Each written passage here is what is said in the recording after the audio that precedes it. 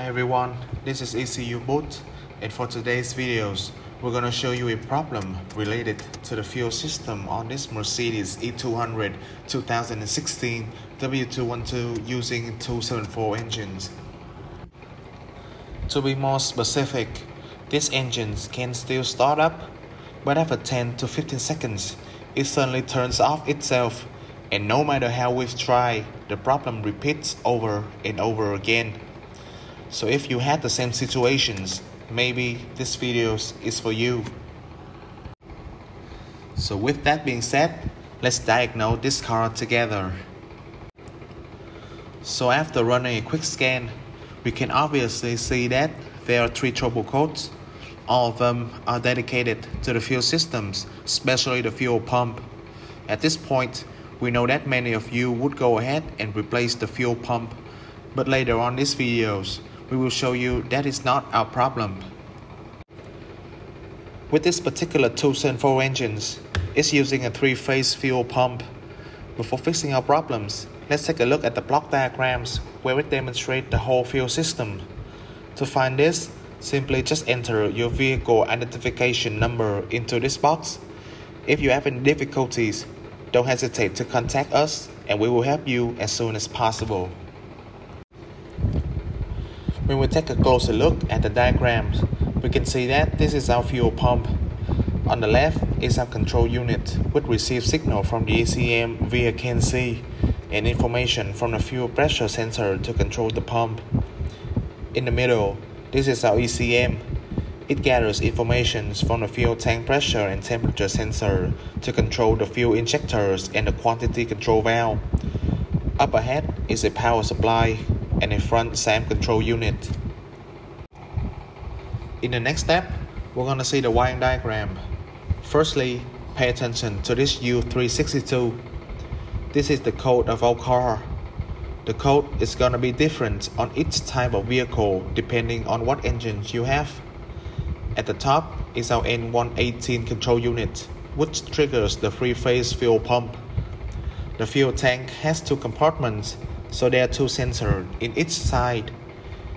This is our CAN communications and a pressure sensor. At this point, we cannot conclude anything yet, but we can consider 3 options. It might be our ECM cannot send the signal, or the control unit cannot operate our pump, or the pump is malfunction itself. So first of all, we can see if our ECM is working properly by using Sentry. Pay attention to the request of component M3 by control unit. Whenever I start the engines, it should turn on.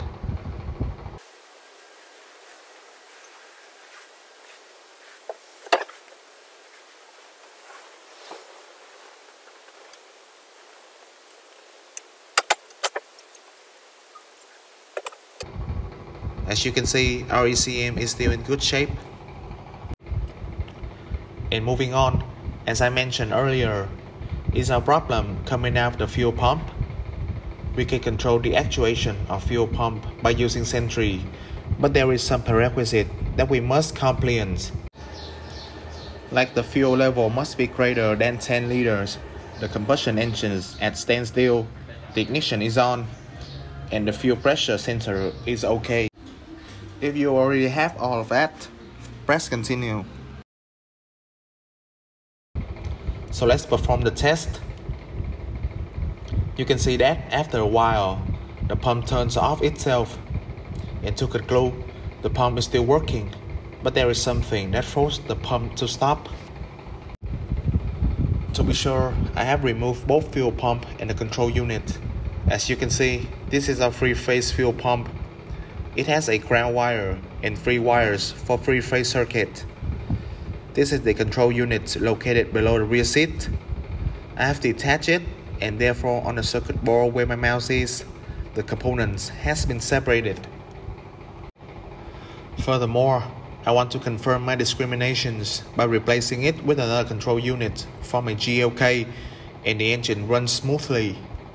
At this point, I'm very sure that our issues is coming from this control unit rather than the fuel pump. For your information, this fuel pump is using a brushless motor so it's very substantial and hard to be broken. So with that being said, we can either fix it or replace it depending on our customers. And off camera, I have replaced a new control unit, and as you can see, there is no fault code appearing on the scanner anymore. So in conclusions, this is our 274 engines which using the three-phase fuel pump to provide gasoline for the whole system. Having the control unit broken resulted in the lack of pressure in the intake manifold.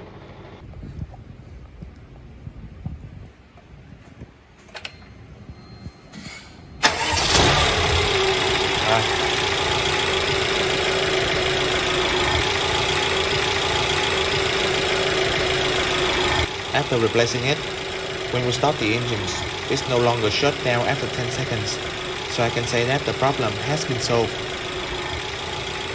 I really hope that you enjoyed this videos. Thanks for watching and see you next time.